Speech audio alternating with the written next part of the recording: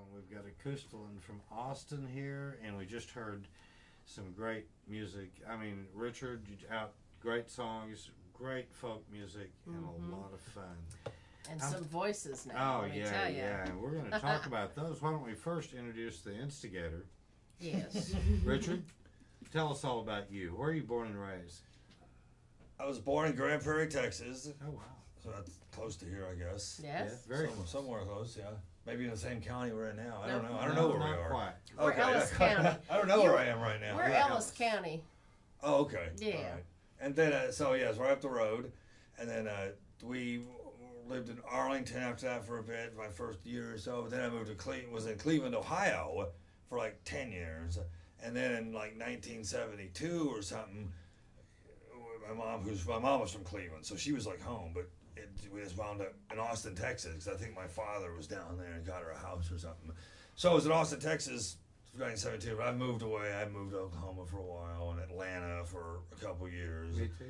Yeah, and Atlanta in And the early Oklahoma, too, 90s. both And then, but I always came back to Austin because it's like, well, nowhere I've been is better than Austin. So it's like, that's where I'm used to. So might as well go back to where you're used to. It's the same as Nothing else. like Texas. Everybody who's lived here and leaves always seems to come back. Yeah, that's what happened to me.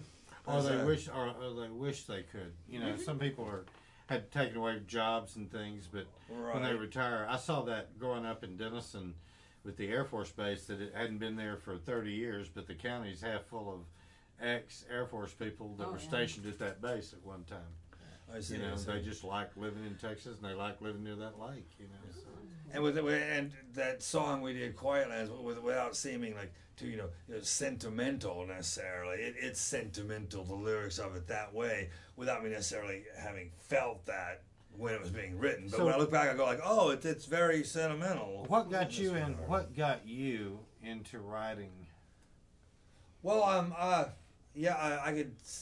Well, way back in the 70s and 80s, back when Austin was still more folk, but still Austin. Yeah. I played a lot of music with a lot of great older. I was only like 16, 17 back then, but played with all these people who'd been playing for years, in the 50s and 60s, folk musicians. That's where I learned about that kind of music. I was much younger than they were, but they didn't care. Here, grab a guitar, play with us, you know. So that was a lot of really great The Alleys of Austin.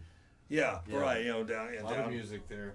And we, and the Armadillo was still around, and you're 16 years old, jamming with people in the beer garden of the Armadillo World Headquarters. It's like, this is the real thing. This is cool. Yeah, this is very nice, and it's gone south from there to a degree. But so I did a little writing then, not so much sporadically, and then I wasn't writing so much. But then I went through a period where I didn't.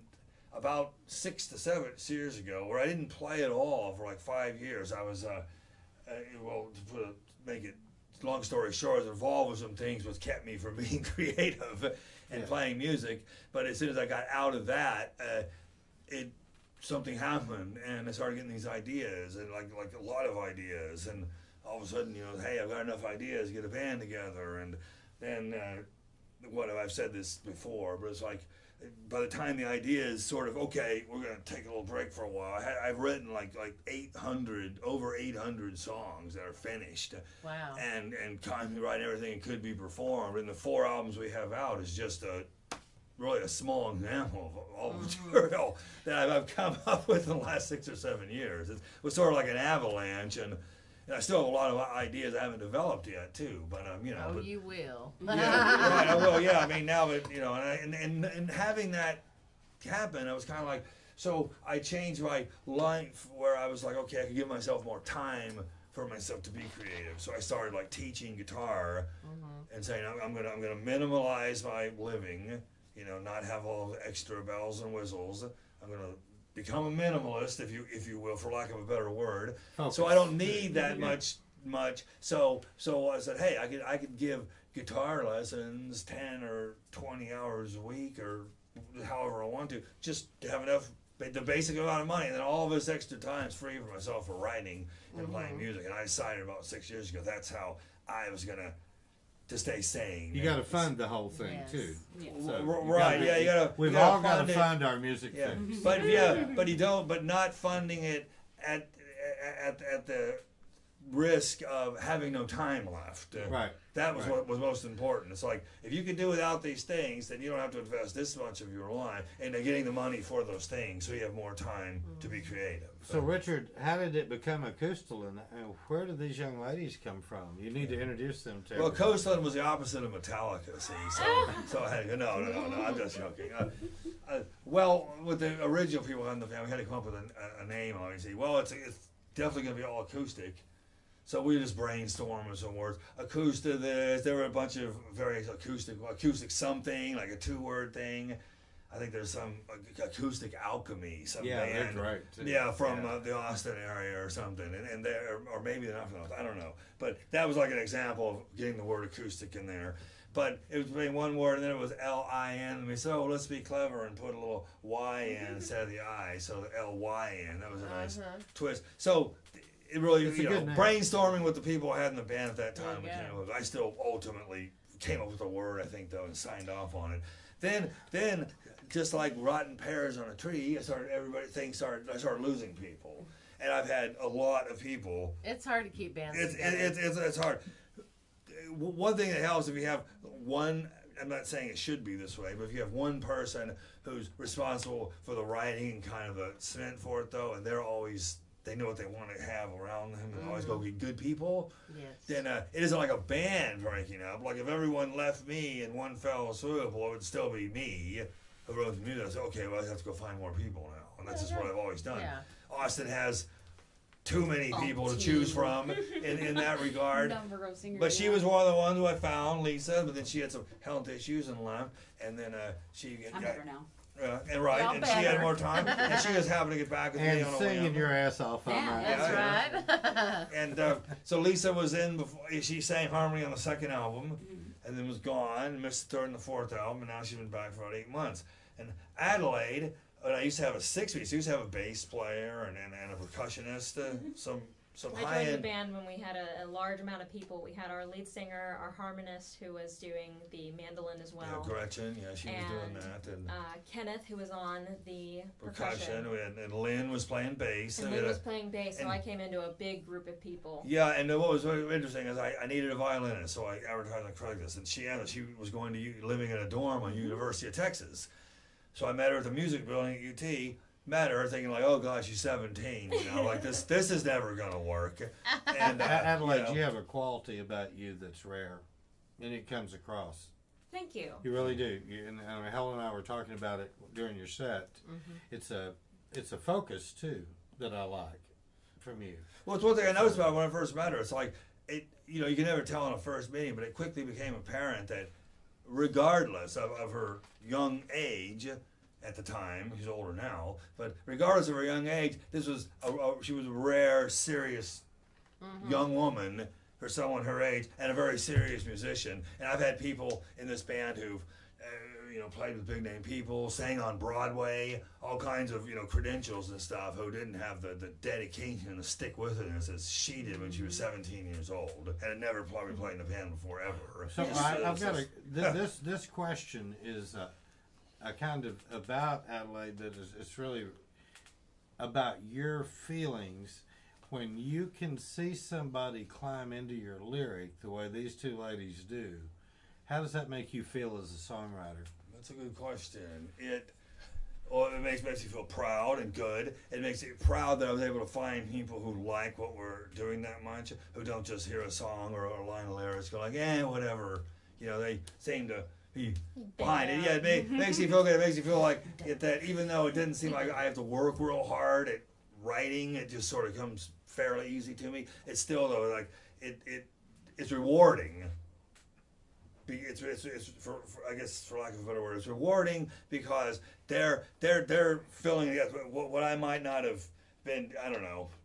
They're bringing life to something that's there. I mean, I would never do these songs myself. And ladies, like a you seem to understand his lyric. Yeah, because you climb right into it. I can see the feeling when the both of you are singing. You feel the lyric. So individually, how do you go about doing that when you take a song that you didn't write and climb into the lyric? What is your secret? Because you both do it well. Yeah, that's actually a very interesting question. I thought the same one that you presented to Richard was interesting as well. We've never been asked that question. Yeah. But for me, it feels like it comes naturally. Yeah. I started the band on only playing the violin. So I would listen to the lead singer and the harmonist singing together, and I would hear the emotion that they were putting into it. And especially with the violin, I mean, you play and you emote and you feel the notes that you're playing, and the feeling just comes to you. And as you learn the lyrics for a while, I mean, you probably heard some songs before where you hear it and you know the tune, but you don't know what the lyrics were. Especially once I started singing and doing the harmony, and then eventually moving into lead, and I started hearing and knowing what I was singing along with the violin.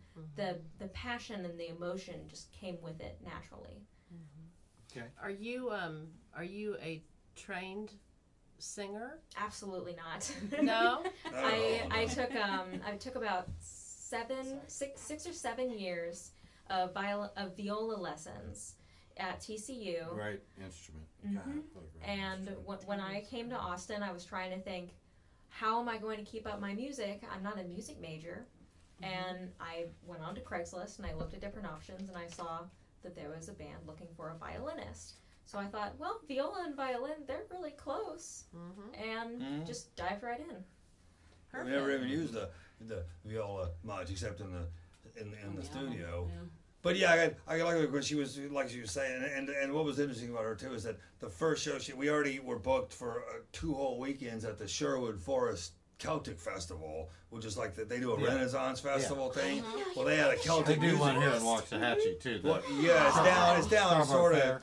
near past Elgin and stuff in Central Texas. Yeah. And so we were booked for that, and it's like, well, that's in 3 weeks. And can we get ready? So she worked really hard, and her very first show she ever played, she never even met anyone else in the band. Got onto one of the main stages there at the Celtic Festival. And said, oh, by the way, everyone, this is Adelaide, your new violin player. 1, 2, 3, 4. Everything worked out perfectly, and she's been with me ever since. And she's outlasted. She's outlasted everyone just about.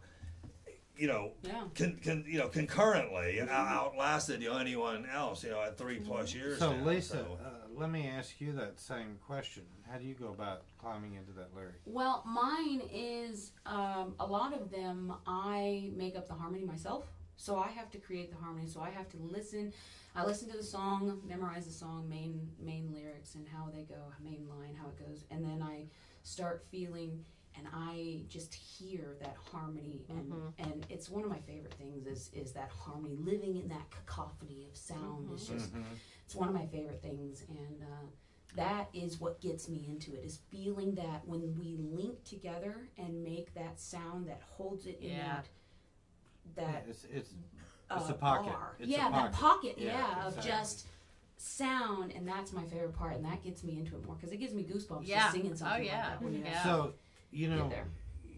and I know I'm speaking for Richard here, as a songwriter, as an artist who's been on stage and played a lot, it's so nice to have those harmonies with you. I mean, it's like an extension of your music. Well, I depend on her when we're playing.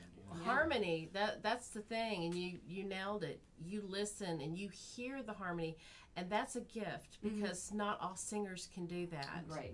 In fact, most of them can't really do it very well. We've had a couple singers that they flat out say, I can sing the main line, and you it. go and do your thing. Yeah. Okay. And the thing that I Sounds like found something I'd very impressive about your harmonies is that not only can you do low harmony, you can do high as well.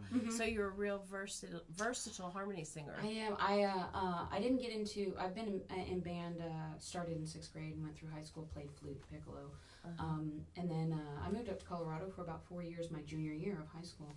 And I didn't have here. They have so many requirements to graduate. Up there, they're like, oh, you don't need this course. You don't need this course. Smoke a joint and sit back. I was like, let's just fill it. What do you got? You got art. You got pottery. Drive through town with the windows down there, throw a diploma in there. Oh yeah. I had 3 choir classes I was taking at one point in time because wow. I just had to fill my schedule. And I was started as an alto, and then in another band, the Bel Canto, the singing choir, I was a second soprano. So my range is first tenor, to a second soprano. I have. Look at you. I can go pretty low. Wow, I that's can cool. get up there sometimes. Yeah. So let me go a different direction here too. And this is another question for the ladies. Do you write? No. Huh? Do you write Songs. Right. Your Songs of our own Yeah, or parts? individually? No. Do you create your own music? Not regularly. Aside from Acoustalyn. Although I do recall a time in middle school when I was writing music. I was writing, once. I was reading books, and I had come across various poems. And whenever I found these poems, I would sort of like start to sing it, and then I would think to myself, what other parts would go along with this? And then I'd pull up this program. It was called Muse Score, and I'd write out the notes that I discovered, and then pick out parts that sounded right with it as well. And I did create a couple actually Celtic songs in middle school for my viola. But now you're not writing. I want to encourage both you ladies to write because you both got songs in you. Yep. I can tell you that. I'm not talented in creative ways. You know, I'm not creatively talented and all. No, you've got stories. have you ever? Oh, I have stories. With writing. There you go. You just need to write them Write 'em. down. Write down thoughts and ideas. Take those stories to Richard. Write That's probably the best poetry. way. Start writing poetry Mm. because that's where I was. I was writing poetry and short stories. I did it as a kid and just kind of continued from time to time.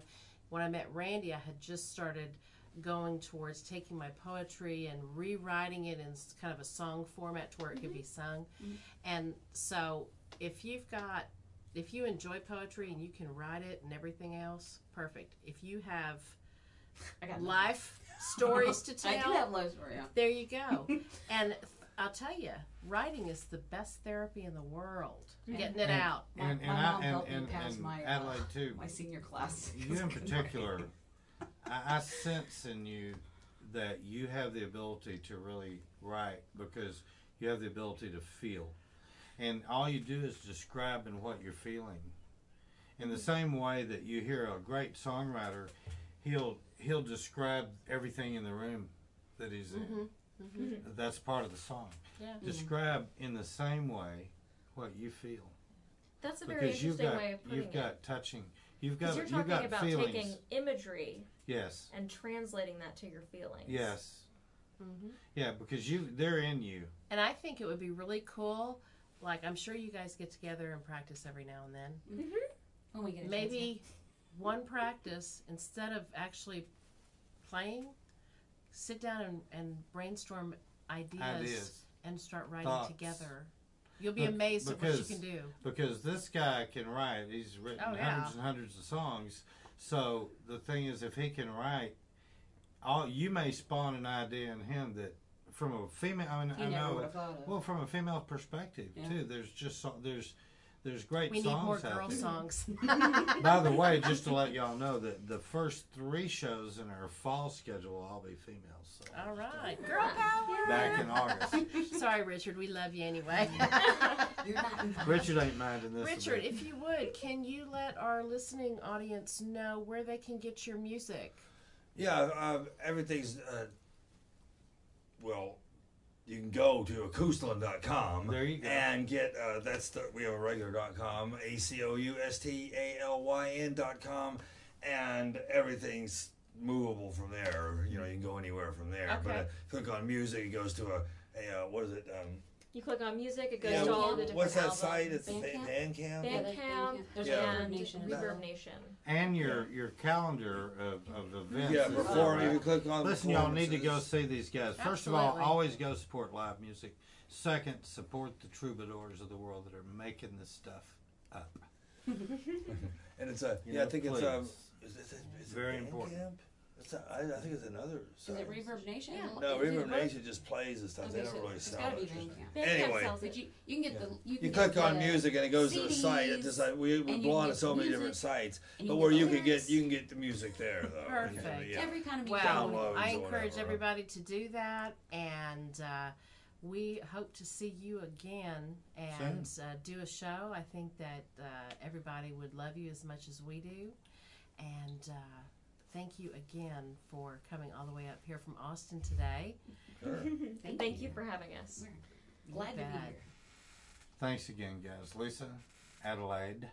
Yes. Ray said it See, I right this did time. just- all you gotta do is slap me around a little bit. Ellen, thank you, Gene, Barbara, Reno, all the people here. David, always, you were such a big help getting Yeah, everything. thank everyone who was involved. Yeah, in and that all stuff. the people I know. here and on Facebook and around the world that listen to what we do. The 100,000 or so listeners a month that go to the website.